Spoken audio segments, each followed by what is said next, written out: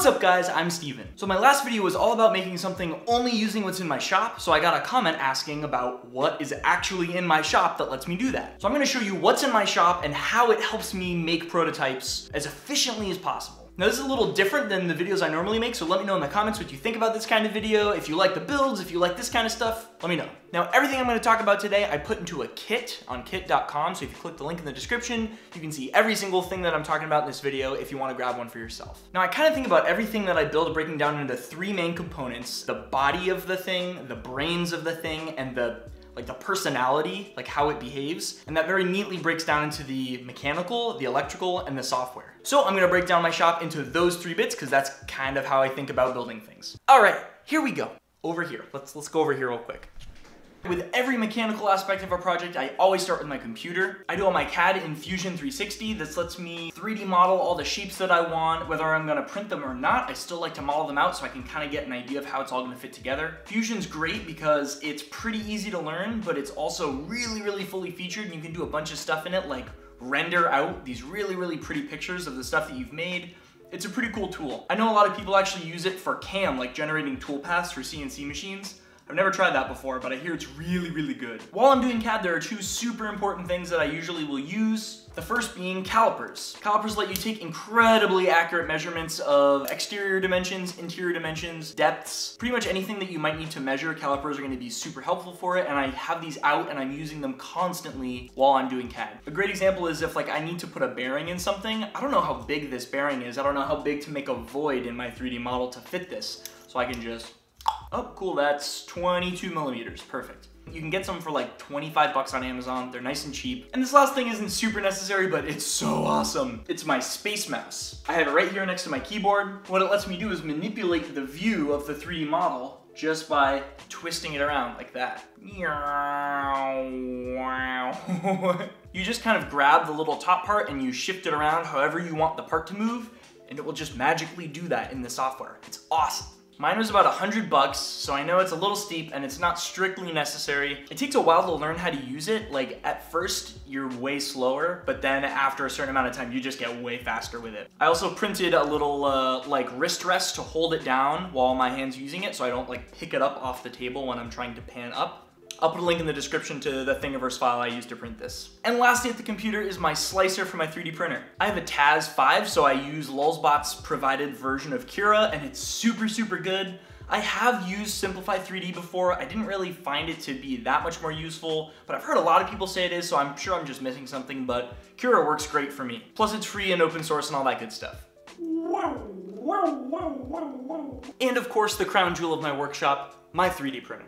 This is a Lulzbot Taz 5 with the stock extruder on it, and I've had this thing for like 6 years or something, and it just keeps on printing. It can print stuff out like about the size of a basketball, which I rarely ever need to print something any bigger than that, so this pretty much does everything I need it to. White is super easy to paint. PLA is really reliable for printing. It doesn't warp very much. It's also pretty easy to sand. Plus it has a nice surface finish, and it is really cheap.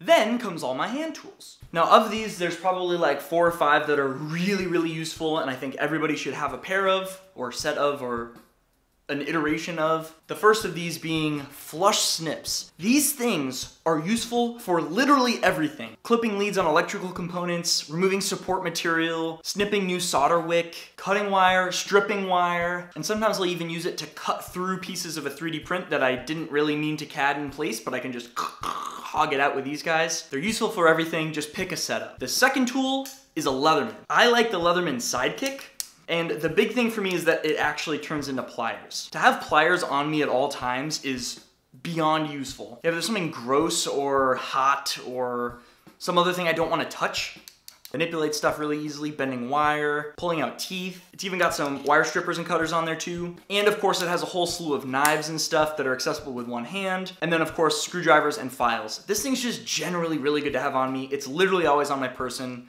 50 bucks, worth every penny. This stuff is awesome. I've talked about this before in a different video, but this is pretty much just pre-mixed Bondo, and you don't have to like guess how much you're gonna need and mix it up and then make too much and then you have extra and you waste it, or none of that. This is just a tube of pre-mixed stuff that you can just squirt on out, use, cap, and it's just always ready to go. Now, it's more expensive than the stuff that you don't mix yourself because they have to mix it. But honestly, if all you really do is some like light patchwork and you're not like filling a dent in a car where you need a lot of Bondo, this is so useful. Speaking of finishing work, I highly suggest getting a set of mini files. You would be surprised how useful these things become. Whenever I'm CADing, I always forget to leave a tolerance, but parts don't always come out the size that you determine them in CAD on your 3D printer. So I usually have to sand them down, and these get super useful there. Standing in tight little corners and getting stuff down flush just how you want it, these things are indispensable. I've used the heck out of mine.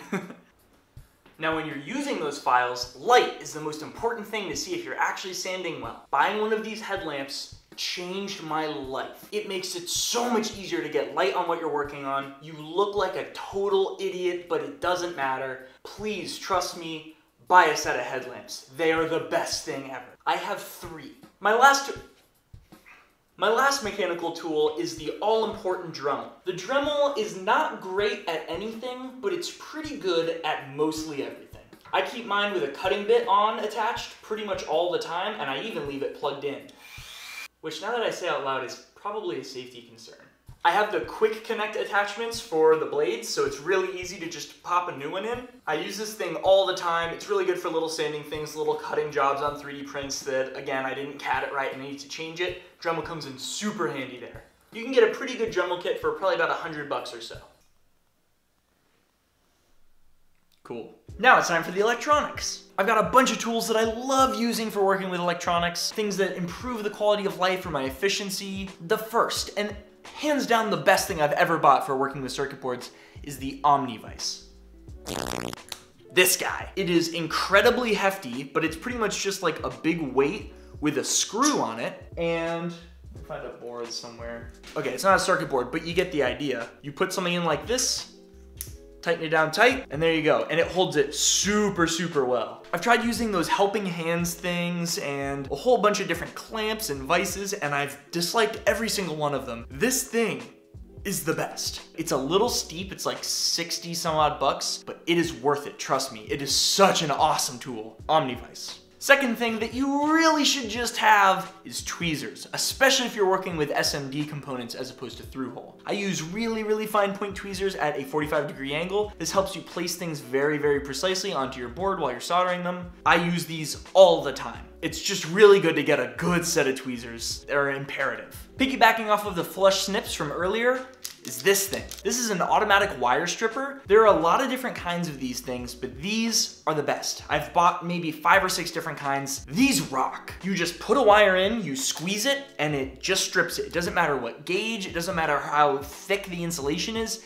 it just works all the time. You don't have to worry about lining it up to the right gauge thing or none of that. You just throw it in there, squeeze, and suddenly you have stripped wires. Sometimes you can throw like 5 in there and it'll strip all of them at the same time. These things are awesome. Also in line with those are these guys. These are engineer crimps. I love using the Molex SL family of connectors, and the actual crimping tool for those is literally like $200 or something just insane. It's way too much money. So instead, you can buy these things for, I don't know, like 20, 30 bucks, but they crimp that along with like JST connectors and a whole bunch of other crimps. So if you're getting into doing crimping and crimping connections for cable harnesses going onto your boards or whatever, getting a set of these is really helpful and way cheaper than the actual Molex brand ones. They're just, it's highway robbery. When it comes to actually soldering, there's 2 really helpful tools that I use. This is a tip cleaner for your soldering iron. It's got brass in here, and that's actually really awesome because it pulls all of the solder off the tip of your iron really quickly, but it also doesn't remove a lot of heat from your iron like a wet sponge will. And then, of course, some solder wick. Solder wick is the eraser to your pencil that is solder. Especially when you're doing surface mount components, it's so easy to just bridge 2 leads with too much solder. Instead, you can just pop this guy right in there and pull some of the extra solder out. This is really handy. For my actual workstation, I have a self-healing mat. This thing has saved all of my tables I've ever soldered on so much. If you look at this thing, it's like really busted up. It's super helpful for protecting your tabletop, especially if you're working in a place that isn't dedicated to making, like if you're soldering on your kitchen table or in your bedroom or something. You don't want to mess up that surface if you're using it for something else as well. When it comes to measuring tools, there's 2 really helpful things that you can get for working with electronics. The first is a digital multimeter or a DMM. This is mine, it's from Agilent, and this thing is a tank. I've changed the batteries in it once since I got it, like 8 years ago. It's just great. And the best part about it is when you turn it on, like that's just so cute. I love it. It's singing hello. It even has a freaking flashlight. Like what? Why is that even necessary? I like it, it's pretty cool. It's a great meter. There's a whole bunch of different ones that also work incredibly well. I highly recommend this one. It has never let me down. And the last thing, which is not strictly necessary, but can be helpful if you're working especially with like analog signals or if you're doing communication protocol stuff like Talking Spy or I2C, is getting an oscilloscope. This scope was somewhere between 300 and 400 bucks, so it is an expensive tool, and it really only makes sense to buy it if you know you're gonna use it. I got mine before I started doing all of my synth module stuff, and I knew I definitely wanted to have some analog output, and a multimeter wasn't gonna be enough. If you do think you might need a scope, this is a great option. It's pretty inexpensive. It's about the least expensive one you can buy. It also has 4 channels, which is apparently a lot, at least for the price. Plus this thing can save screenshots to like a flash drive, and it has a whole bunch of really cool functionality. So for the price, it's pretty darn good. If you're thinking about buying a scope, consider getting this guy. Last but not least is my soldering iron. This is very much not meant to be portable. It is very much a set it up in one place and have it live in that location kind of iron. That being said, it gets incredibly hot and it's incredibly reliable. Weller's a great brand for soldering irons. I love this thing to death.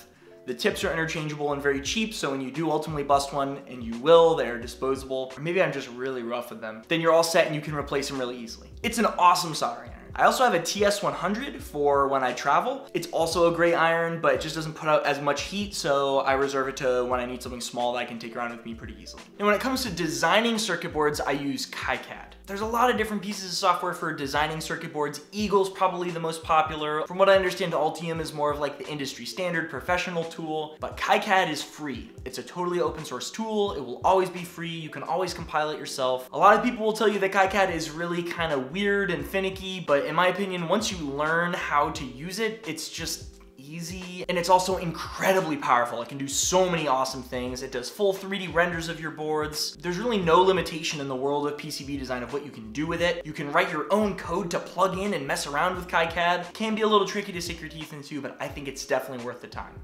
And that brings us to the software. The final piece of the puzzle, the way that we tell the widget how to be, how to act, what to do. The software I write for my projects is mainly broken down into 2 different groups, firmware and scripts. Firmware is code that runs on something like a microcontroller, like an Arduino, and then a script is something that just runs on my computer. Sometimes I need one and not the other, and sometimes I need both to work together. The main language that I write for firmware is C. It's the same thing that you write when you're programming an Arduino. It's super easy to start playing around with, and the Arduino IDE has support for a bunch of different microcontrollers, so it's a really handy thing to learn. When it comes to scripting, I'll use Python because it's also really easy to pick up, and there are libraries for everything.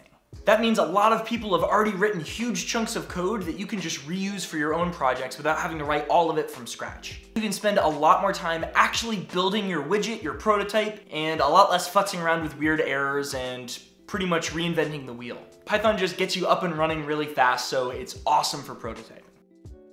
When it comes to what I actually use to write the firmware, I use the Arduino IDE to write C. You gotta throw the dark theme on there though, because it just looks so good. It is possible to just write that C code in anything, compile it manually, and then use terminal to upload it to the microcontroller, but the Arduino IDE just kind of takes all that and bundles it together and makes it really easy, so I just use that. For Python, I just use VS Code for actually writing Python, and then there's actually a built-in little terminal in VS Code that I use to actually execute the Python and manage my libraries, all that kind of stuff.